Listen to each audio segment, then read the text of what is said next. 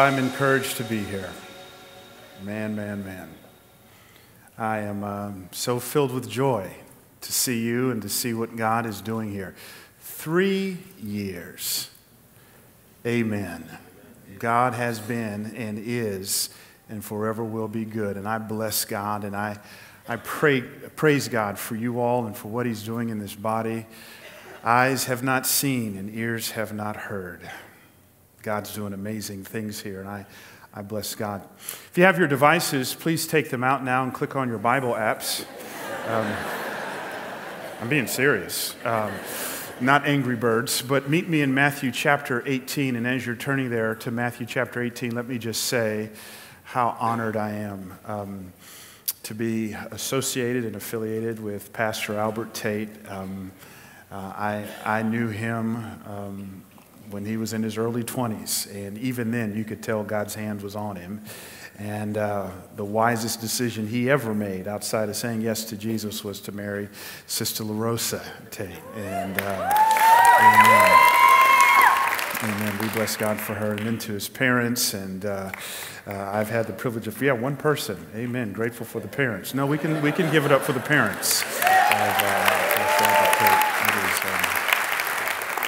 It is indeed a joy.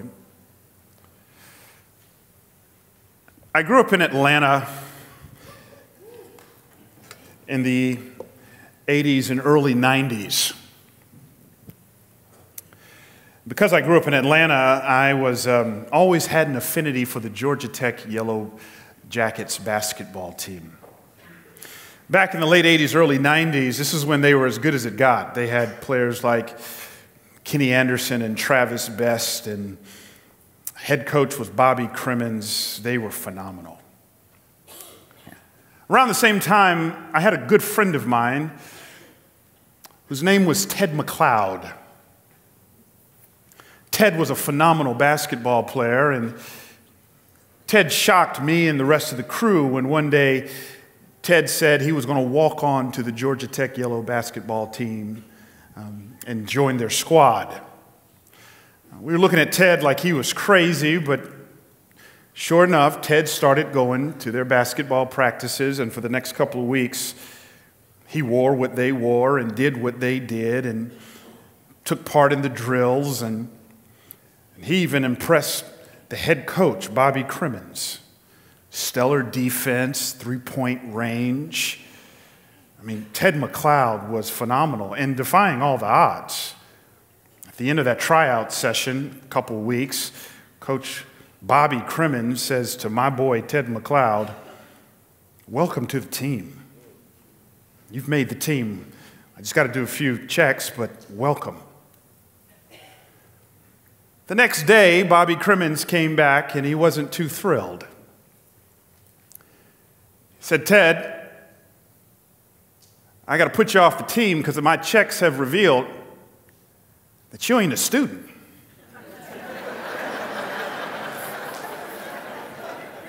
Here for 2 weeks, Ted had been going to practice and was never enrolled in the university.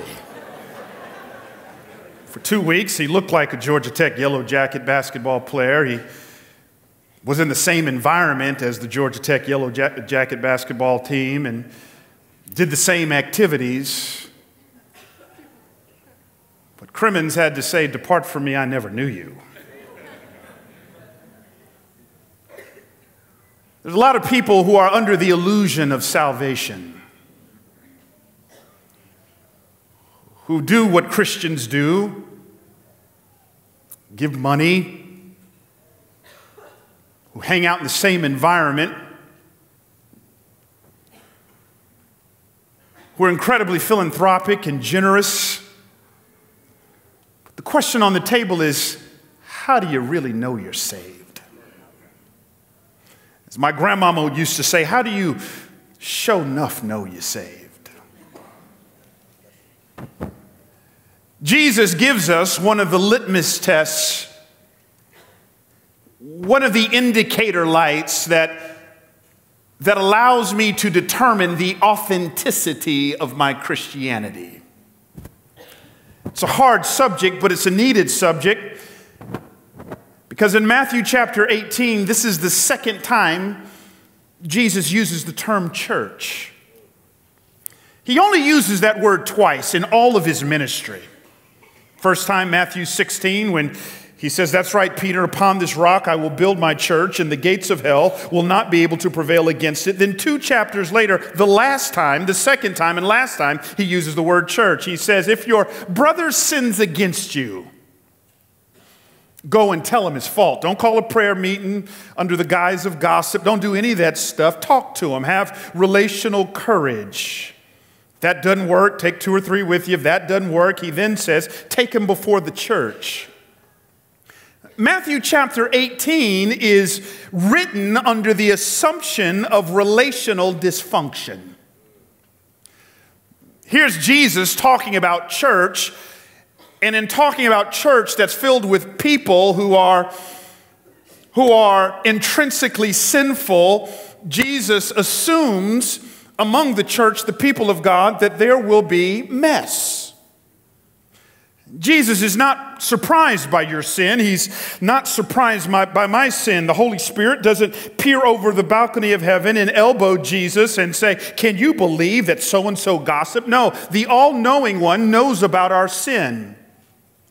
The issue on the table is not the issue of sin, it's how do you navigate that and answer that question, particularly how do you navigate people who sin against you, and you get one of the primary indicator lights that lets you know, again, as my grandmama Sylvia Lucinda Gray Loritts used to say, if you show enough saved.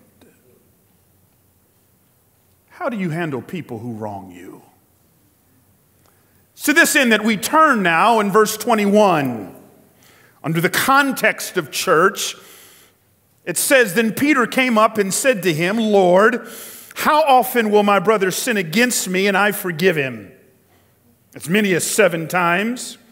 Jesus said to him, I don't say to you 7 times, but 70 times 7. Now, I went to Bible college to get out of math, and I believe that's 490 times.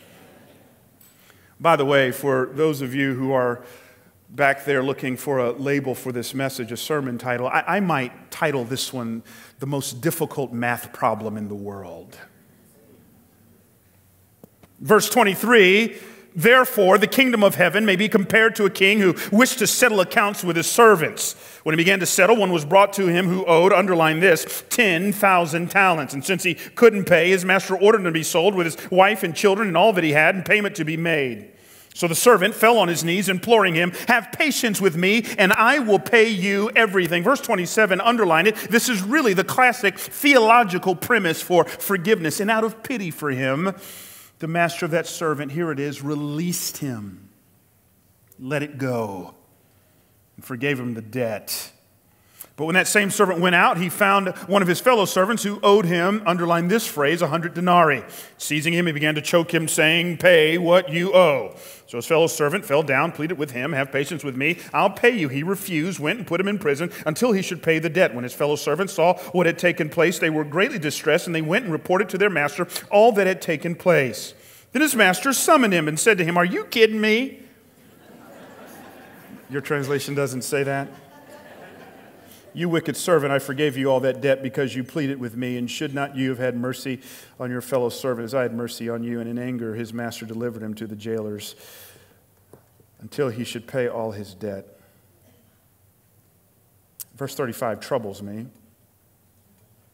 "So also my heavenly Father will do to every one of you if you do not forgive your brother, not with your mouth." I mean, that's easy, right? I mean, those who are parents, right? We got kids. Tell your brother sorry.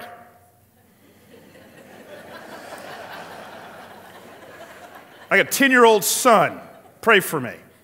10-year-old son who thinks everything's a joke. I hope this isn't, I don't mean to be crass here, but he's just life of the party. Doesn't have a mean bone in his body. He just thinks everything's funny, so he relieves himself in a bottle and dumps it on his oldest brother's head. Laughs. I said to his oldest brother, "What did you do?" "Well, Dad, I wanted to hit him, But I knew you'd get in trouble. I'd get in trouble with you. I said, let's go to Leviticus.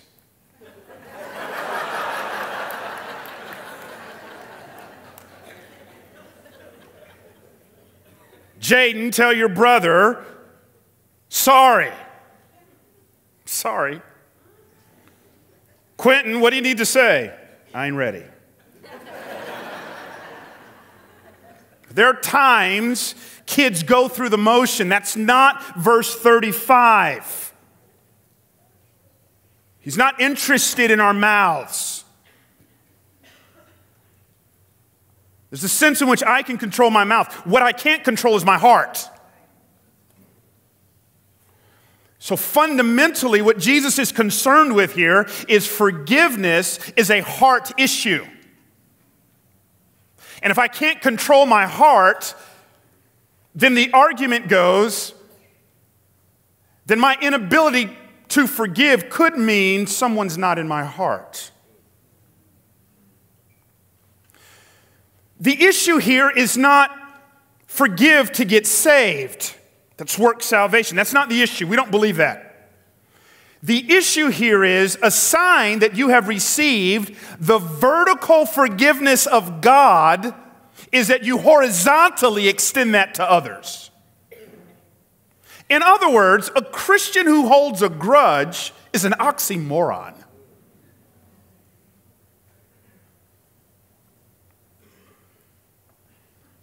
His name was Charles Roberts IV. 32-year-old man who is disappointed with God. You know what disappointment is. It's when your real-time experiences do not align with your expectations. And the chasm between experiences and expectations, we call that disappointment. So here he is disappointed with God, and what he decides to do is he decides to take out his frustrations and disappointment on God by going to the local God-fearing community called the Amish. His plan that day was simple. He wanted to beat and bind. If you need to give me a handheld, that's fine. He wanted to beat and bind.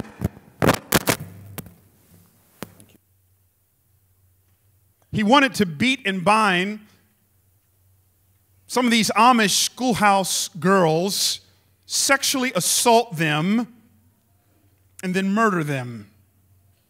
The end of that, he was going to pull the gun on himself and in an act of cowardice, take his own life. This is what he does. 32 years of age, he drives to the local Amish community, crisp fall afternoon, barges into the schoolhouse, takes out the duct tape, begins to bind 10-year-old girls. Praise God that in his sovereignty, the police immediately start to come. He hears the sirens. He's got to expedite his plans. He doesn't sexually assault them. He takes out his gun and unloads round after round after round on them. 5 of the girls die instantaneously. The other 5 are rushed to the hospital, clinging for dear life. In the midst of it all, Charles Roberts IV has turned the gun on himself, taken his own life, and here we are, the global community. We are just stunned. What monster does this?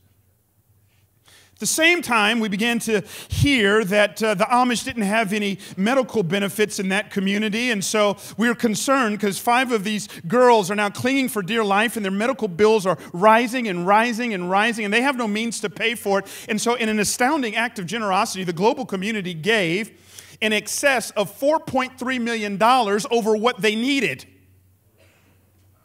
So now the Amish elders have a conundrum on their hands. What do we do with the excess? So they call a meeting and they bounce ideas back and forth. What do we do with the excess $4.3 million? And in the middle of the meeting, one of the elders goes, well, what about the widow of Charles Roberts IV? We hear she has kids. Who's going to look after her? Immediately they vote and they marched over to her house and they give her $1 million. Kiss her on the cheek. They say, we hold no grudge against you.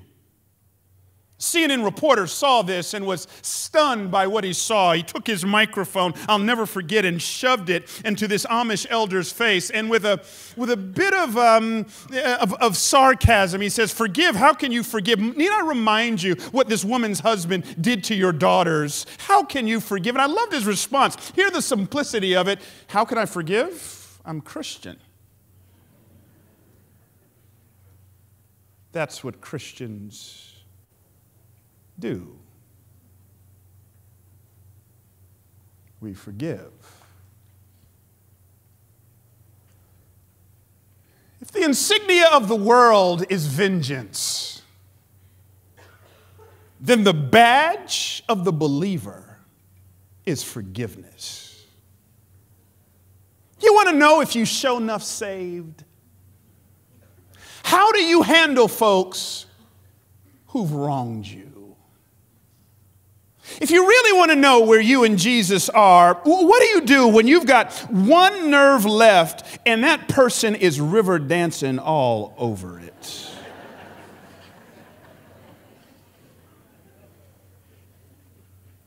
What do you do with that individual who hates your guts and goes out of their way to make life miserable for you, who, if you were on fire and they had a cup of cold water, not only would they not throw it on you, but they would drink it slowly?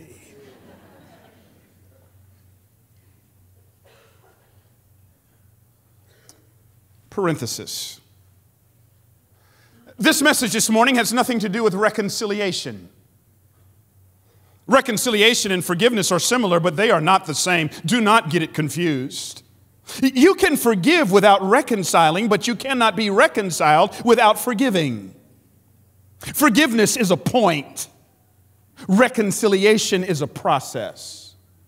This message has nothing to do with whether or not you and that friend who stabbed you in your back should repair the friendship. This message has nothing to do with whether or not that business partner who didn't keep their end of the bargain, whether or not you should pursue legal action or not. It has nothing to do with it. We can handle those issues differently, but what we are obligated to do in every circumstance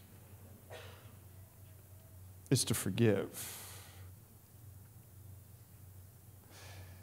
In a crowd this size, if I were to pass the microphone around and I were to ask the question, how have you been wronged in your life? All of us would have a testimony, would we not? All of us leasing time on God's green earth. We've been wounded. I could talk to you about my own wife, my beloved Corey with her fine self. Her daddy walked out on her, and her mama left for another woman.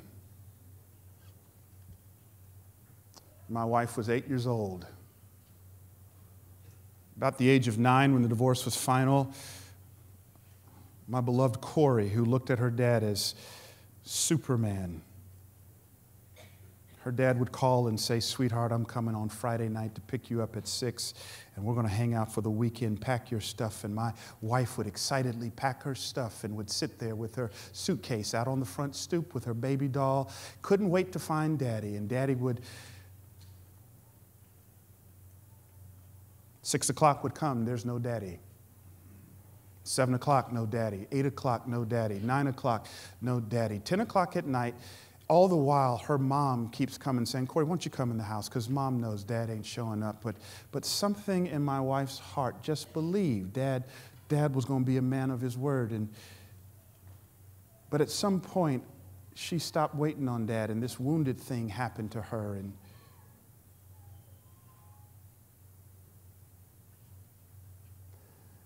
there's a man here. I started to say a young man, but I remember preaching this message some weeks ago, and an old man came up to me, 80 years old. He said, "My dad walked out on me and left me without a map to figure out manhood and life, and I've been mad at him for some 60 years. And he's been dead for some 60 years. And he said, I think tonight for the first time I'm going to write him a letter, put it on his grave, tell him I forgive him."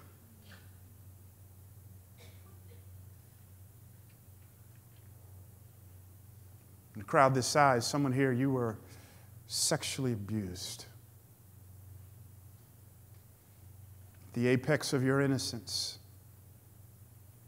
That neighbor, that uncle, that person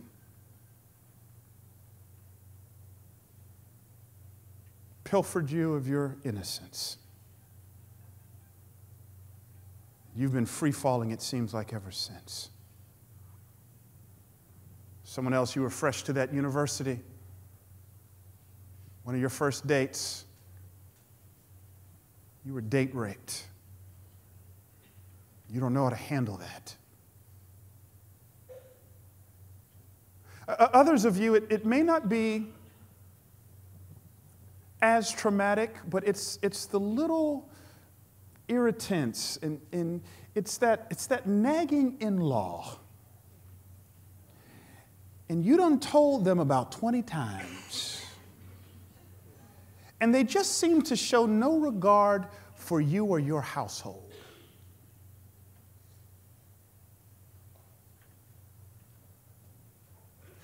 Jesus said it this way, what credit is it to you if you love the lovable? Even the Gentiles do that.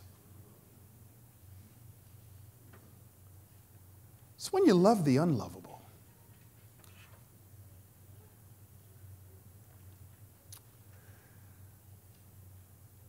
As we come to our text today, we learn three things about forgiveness.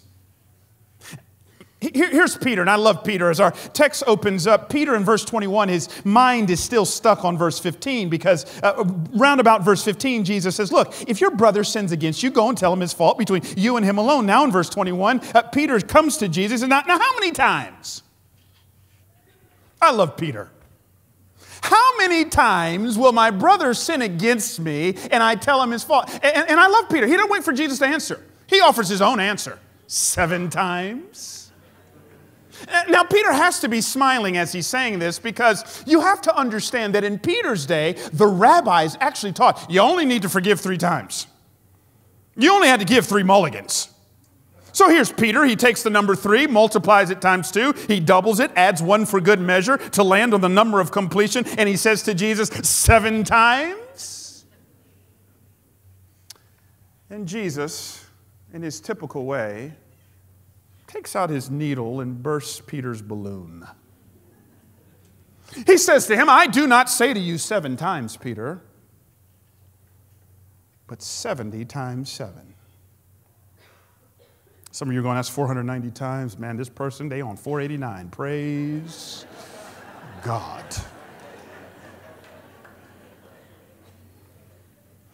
You have to understand, and you get this, Jesus is not being literal here. He's employing a literary device called hyperbole. The idea of hyperbole, it simply is the idea of exaggeration in order to make a point. His point is that forgiveness is to be unending. For those of us who are followers of the way, we should not keep score with others because thank God that God in Christ has not kept score with us.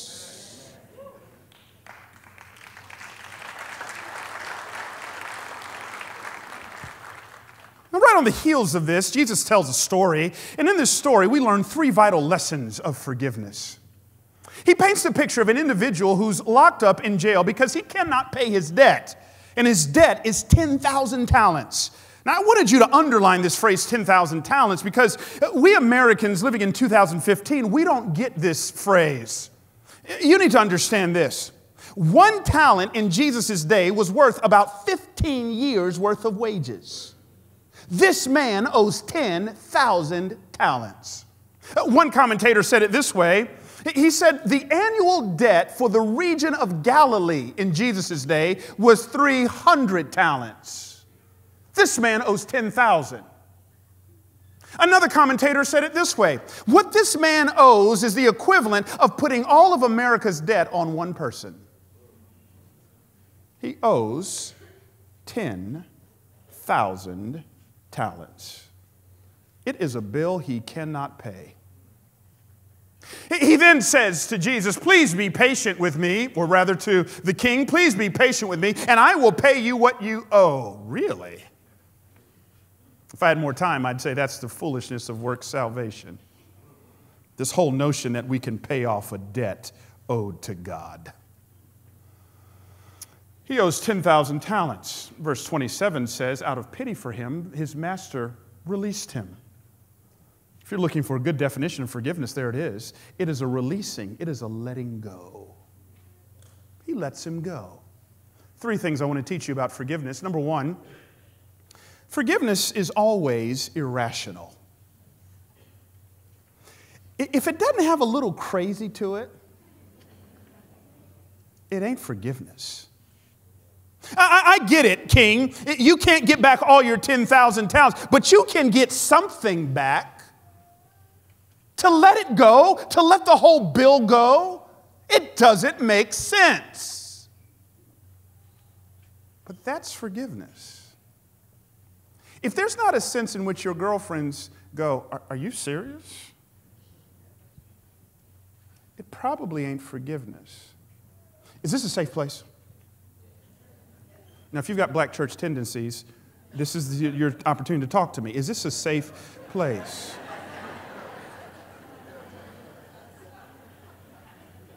I love mafia movies. Yeah, see, some of y'all judging me right now. And now, I shouldn't love mafia movies, especially as a black man, because if you've ever seen a mafia movie with a black person in it, you know he's got about 2 minutes of screen time, and he's dead. Right? You ever saw Goodfellas with Samuel L. Jackson? I mean, you know, 90 seconds, boom, he was dead. Some of y'all are like, I can't believe you gave it away. It came out in 1990, all right? Give me a break. But anyways, there's a great movie called The Untouchables. Kevin Costner. Oh, y'all want to amen now. Y'all were just judging me, and now you want to amen me, right? 1987, Kevin Costner, Sean Connery. And in this movie, as Kevin Costner and Sean Connery, they're about to raid Al Capone's safe house. And right before they raid it, Sean Connery stops Kevin Costner. He says, look, we're about to raid his safe house. Let's get some things straight. If they pull a knife out on us, we got to pull a gun out on them. If they send one of ours to the hospital, we got to send one of theirs to the morgue. That's the Chicago way. Tit for tat, back and forth. You don't let it go. You up the ante. That's how many of us function when someone's wronged us. Now, don't get me wrong. Please hear me. Some of us are way too sophisticated when we've been wronged to let the other person know that we're hurt. So instead, what we do is we begin to what I call emotionally moonwalk.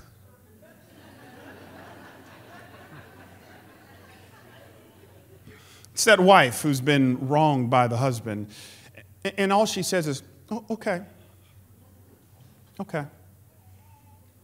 Men, if you've done something and you're like, my wife should be going crazy, and all she's saying is, okay. Get a hotel. And pray she can't cook grits.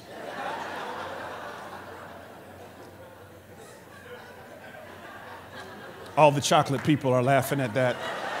Grits, what's with the grits reference?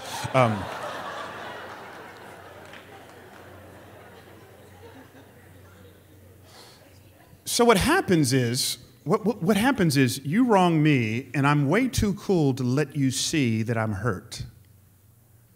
So before the incident, I may have been quick to return the text message or call, but all of a sudden I've gotten busy. And I set up a wall. And I assassinate the friendship. And I put up a barrier. And I start distancing myself. In 1995, there was a great movie that came out called Braveheart. That brother ain't never said amen in church before. But in the movie Braveheart, here's William Wallace. He's been wronged. The English take his wife, man. It's brutal. They end up murdering his wife, and it's just rough, and it's difficult. And what does he do? He gets an army, and he goes to war, and he exacts vengeance. And let me show us our hearts. At no point when you were watching Braveheart did you go, William, let it go?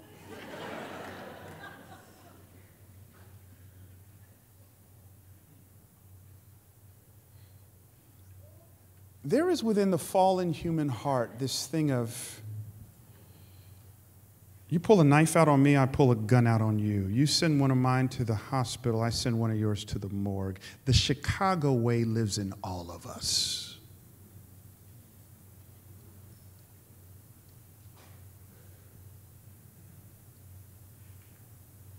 What's rational is to keep score. What's irrational is to let it go. Second thing I want to show you about forgiveness is not only irrational, it's costly. Now, again, I get, King, you can't get 10,000 talents back, but now you can get something back, and to just let it go means it literally costs you some money. You're out of money.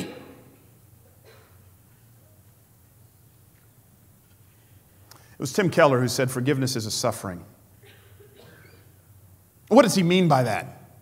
What he means is you do something to me, my natural reaction is to get you back. I want to inflict suffering on you. But for me to let it go does not inflict suffering on you, it inflicts suffering on me. But for me to let it go and inflict suffering on me puts me now in the company of Jesus, who while on the cross said, Father, forgive them, they know not what they do.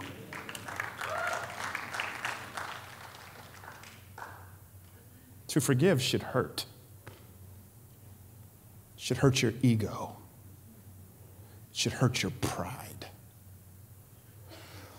Corrie ten Boom, many of us don't know that name, but we should know that name. Corrie ten Boom, she spent many years in a Nazi concentration camp, not because she was Jewish, but because her family harbored Jews. While in that Nazi concentration camp, she witnessed her sister being brutally murdered by one of the Nazi guards there. Corrie ten Boom survives the Nazi concentration camp. She's then released. Upon being released, she then, years later, begins to preach at a church. As she's preaching at this church this one Sunday, after she's finished, she's shaking hands, and she notices a man walking down the aisle saying, Corrie, Corrie, do you remember me? It was the man who murdered her sister. Corrie, Corrie, he says, I am a Christian now. Will you forgive me? Listen to what she says. I had to do it. I knew that. The message that God forgives has a prior condition, that we forgive those who have injured us. Jesus, help me, I prayed silently. So get the picture. Man's coming, will you forgive me? So she's praying silently. Jesus, help me. I can lift my hand. I can do that much. You supply the feeling. Did you get that? She don't feel like forgiving. And so woodenly, mechanically, I thrust my hand into the one outstretched to me. And as I did, an incredible thing took place. The current started in my shoulder, raced down my arm, sprang into our joined hands. And then this healing warmth seemed to flood my whole being, bringing tears to my eyes. I forgive you, brother, I cried with all my heart. For a long moment, we grasped each other's hands, the former guard and the former prisoner. Hear it. I had never known God's love so intensely as I did then. Did you get what she said? I don't feel like it.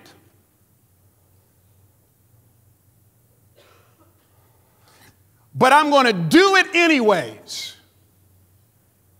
I don't feel it, but I'm going to act in faith. When she acted in faith, then the feelings came. If you're waiting to forgive only when you feel like it, you'll never get there. In fact, you need to know that when going through life's trying times, always let what you know trump how you feel.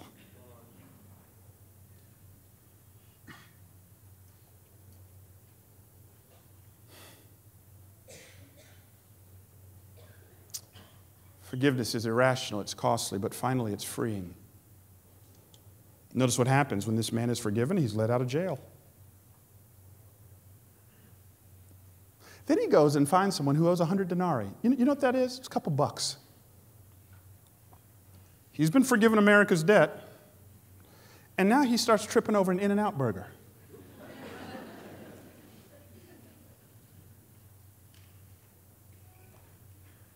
So let me get this straight. God's forgiven you of every single time you've looked at porn. Let me get this straight. God's forgiven you of every lie you have told, are telling, and will tell. God's forgiven you of the greed. God's forgiven you of the betrayal. And you can't forgive her because she gossiped about you?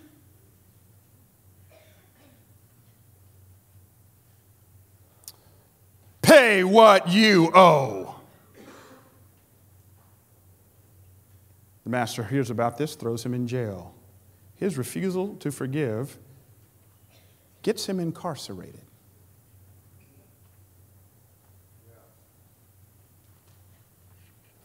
Corey and I, we've got an alarm system at our house.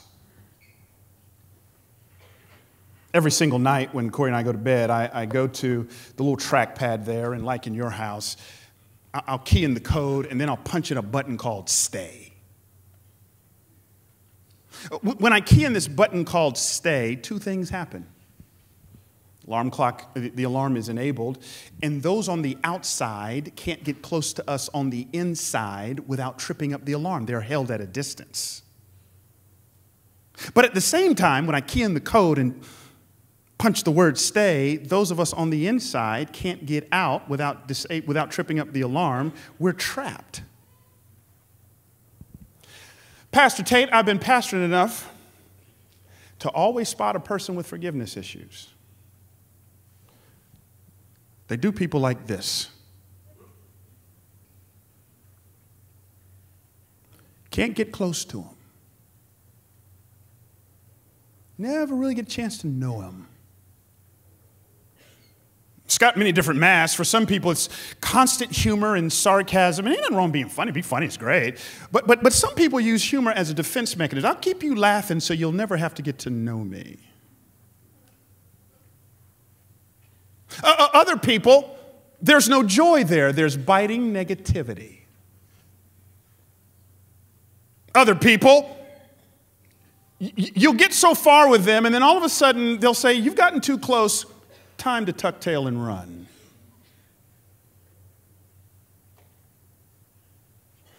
At some point, for someone here, something happened to you, and you clicked stay on the alarm pad of your heart. And you said, never again.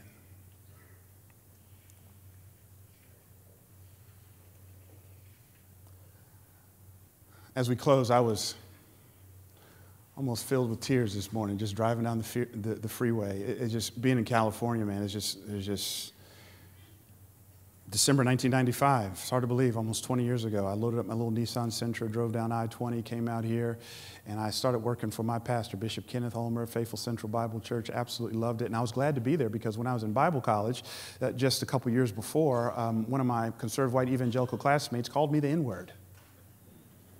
And I said, you know what, white people are tripping, never want to be around them again. Long story short, I'm just done. So I get to this 13,000 person chocolate church. I'm in heaven, don't have to be around white people no more. I'm just going to do my thing, and it's great, and I'm having a ball. Ain't got to interpret nothing. I can just be me. I ain't never going to be around white people again. Well, in 1998, a little storefront church down the way called Lake Avenue came after me, and first African-American pastor to come on staff in their 100-plus year history. God loves it when you tell him what you will and won't do with your life. So I leave the chocolate church to walk into the vanilla church, and I walked up into Lake Avenue like Jonah walked into Nineveh. I'm going to tell these folks about themselves and boop, boop, boop, boop, boop, boop. I'll never forget one Sunday, turning point in my life, man. My African-American buddies, they came from Faithful Central just to hear me preach, and we went out to lunch afterwards, and they read me the riot act. So we don't know this guy. So for 45 minutes, we watched you beat the people up. There's no love there. No joy. We don't know you. There's a meanness. There's an edge. And that night I fell on my face in my little apartment there on Los Robles, man, and just cried out to God. Here's the crazy maker. You know what the crazy maker of unforgiveness is? Some 10 years before, I had allowed one individual in one episode to alter my personality. I gave one person a power over my life that only the Holy Spirit should have. And that person wasn't even thinking about me.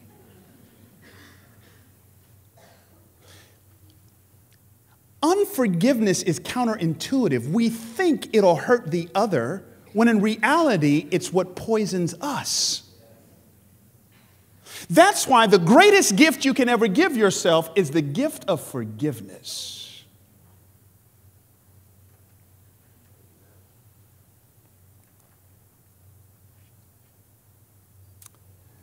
The Holy Spirit's been talking to somebody.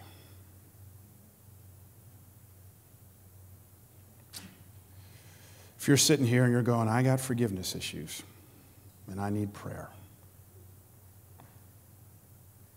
I'd love to pray for you. If you're saying, I need help letting this thing go, Pastor, would you pray for me? Would you just stand to your feet? I got a forgiveness issue in my life.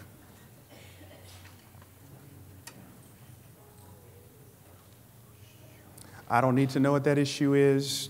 Don't need to know what you need to let go.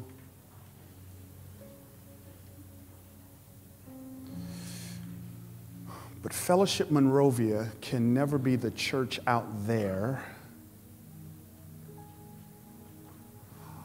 until we can learn how to relate to one another in here and let it go.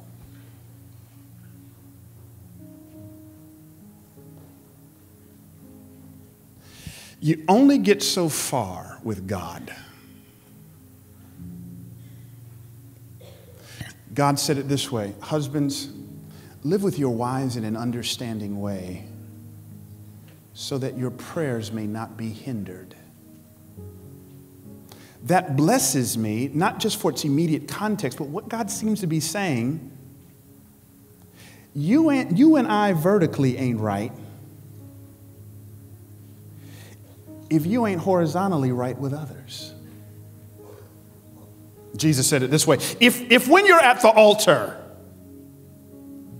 worshiping God, and you remember your brother has something against you, leave your gift at the altar, cut your worship short, make it right. So, Father, in the name of Jesus,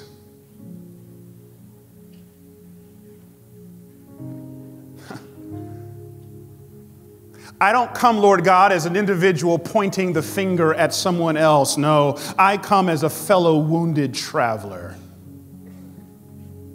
But what little kids say to each other, I can say right now, it takes one to know one. I know what it's like to be wronged. I know what it's like, Lord God, to trust and be betrayed. So I stand with these, your children and my siblings in the kingdom. So, Father, in the name of Jesus, I just ask, Lord God,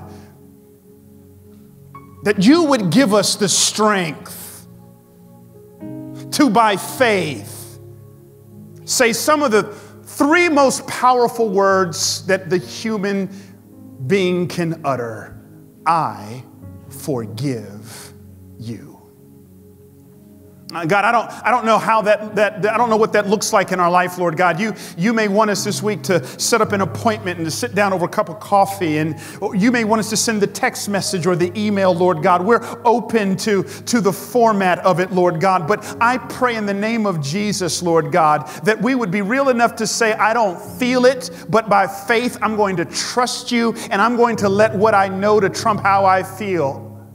I pray, Lord God, for reconciliation. I'd love for that to happen, Lord God. I'd love for old friendships to get patched back up. I'd love for father and son relationship or mother-daughter relationships or whatever it may look like to get restored. But that's not the issue. I pray in the name of Jesus that we would leave here today, Lord God, feeling that our souls just lost about 100 pounds. We feel lighter. We feel free because we're letting it go. I pray, Lord God, that where there has been bitterness and negativity, that you would restore unto us the joy of our salvation. I pray that our countenance would literally change because we've let it go. We've let it go. Lord, I love this church. I stand celebrating all that she's done. And I pray for greater degrees of ministry and effectiveness and baptisms and folks come to know the Savior, Lord God. But I pray that we would be faithful to one another, that when we wrong each other, that we'd let it go and we'd forgive and forgive and forgive. 70 times 7, the most difficult math problem in the world. In Jesus' name, amen.